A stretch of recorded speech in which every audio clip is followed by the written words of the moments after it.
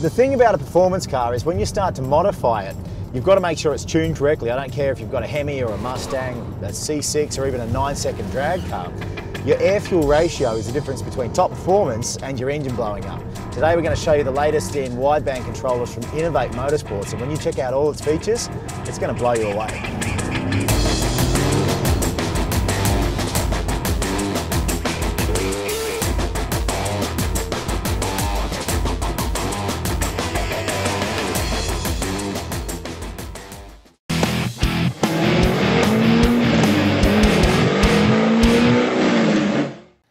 Welcome back to the Power TV Garage. Today we're giving you an inside look into the LM2 from Innovate.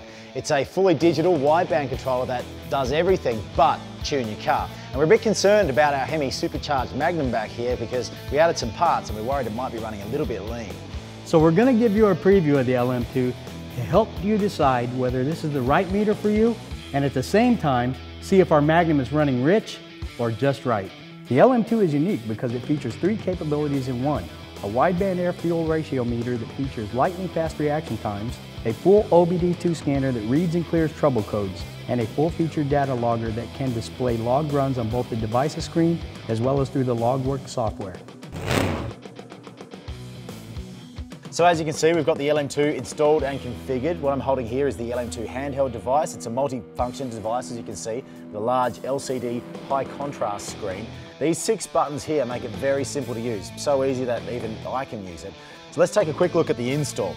Following the instructions, first we welded a bung into our exhaust upstream from the catalytic converter and screwed in the supplied Bosch sensor. Power for the LM2 comes from the cigarette lighter. The OBD2 cable plugs directly into your factory OBD2 connector. And finally, we hooked up our RPM input signal, which can be fed from the coil, ECU, injector or ignition box. Of course, there are a bunch of options with the LM2, such as hooking up one of the 4 fully differential analog inputs for logging things like boost or wheel speed if desired.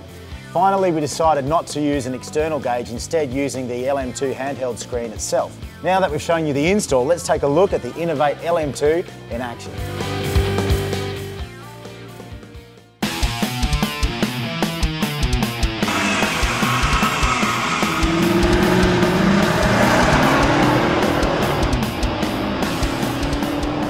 Most people who are going to buy the LM2 are going to do so because it's one of the best air fuel meters on the market. Innovate Motorsports claims that it's the fastest and the most accurate.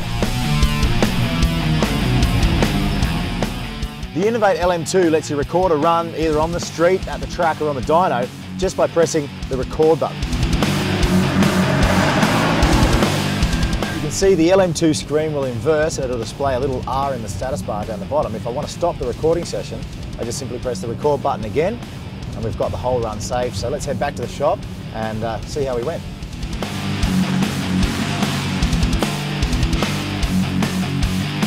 Okay, so check out how easy this thing is to use. To check out my acceleration run, all I have to do is hit mode, then enter. You can see the acceleration run playing over time.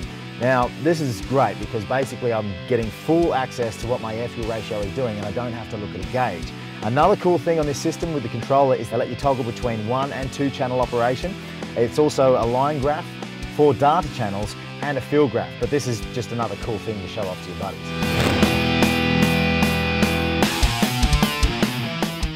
As an ASE certified mechanic, I know how important the OBD2 onboard diagnostics are for troubleshooting.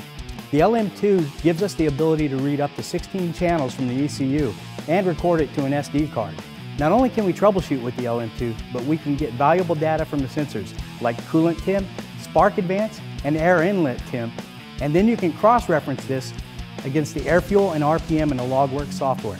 While BJ's been up the front working on that, we've been down here going through the setup process. It's a pretty simple affair, really. The first thing we had to do was configure the channels that we want on the configuration screen, and we've chosen 4.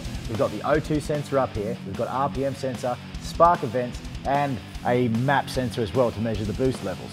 Now check out the log trace of the OBD2 data. You'll want to reference your LM2 instructions here because the logging capability of the LM2 allows it really to be a powerful resource. Now, we also discussed reading and clearing DTC codes or trouble codes. This is as simple as choosing OBD2 on the menu and selecting Get DTCs. If there are any error codes, they will be displayed.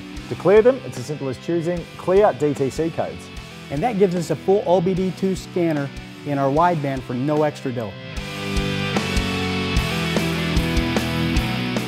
The guys at Innovate have got a complete step-by-step manual on how to do logworks, but in essence the way it works is it allows you to review your data either by time or RPM on any Windows-based computer.